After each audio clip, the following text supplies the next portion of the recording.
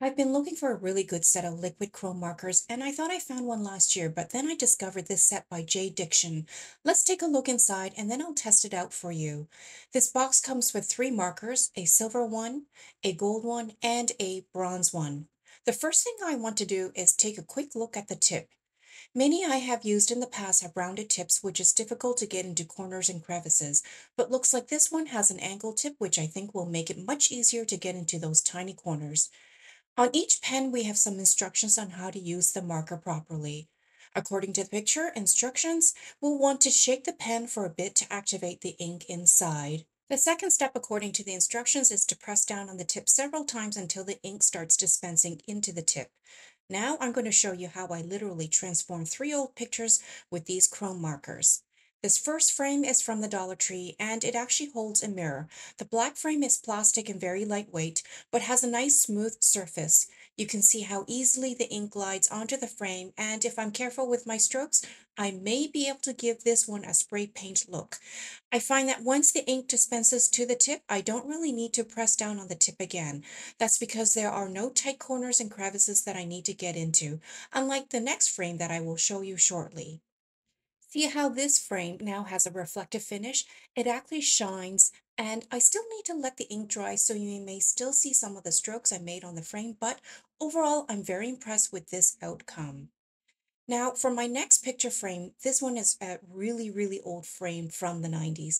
The frame has a lot of grooves and crevices, so this time I'll need to refresh the tip occasionally by pressing down on it. But even with this frame, you can begin to see the reflective finish on the frame as well, despite the fact that this frame is actually very textured and somewhat bumpy in some places. And as I work through this frame, see how the tip has kept its angled shape? I mentioned earlier that other brands have rounded tips, and while working the rounded tips into grooves and crevices, the rounded tips actually start falling apart. But this tip is keeping its shape very nicely, and there's no sign of the tip breaking down like the other ones. This is a huge plus in my books. And here's what the frame looks like so far with the entire front done. And here's the final look after I inserted the first frame into the center, added some mirror tiles on the side and crystal doorknob legs on the bottom.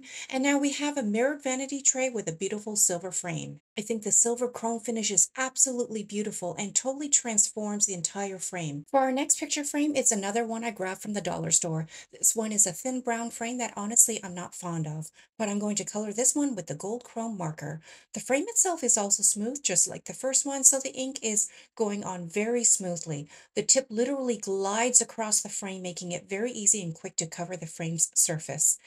And here's what the frame looks like now. But to finish it off, I'm going to add some handles so we can turn it into a serving tray. These metal handles are left over from a reno I did years ago. These currently have a brushed nickel finish, but I'm going to apply the gold chrome marker to brighten them up.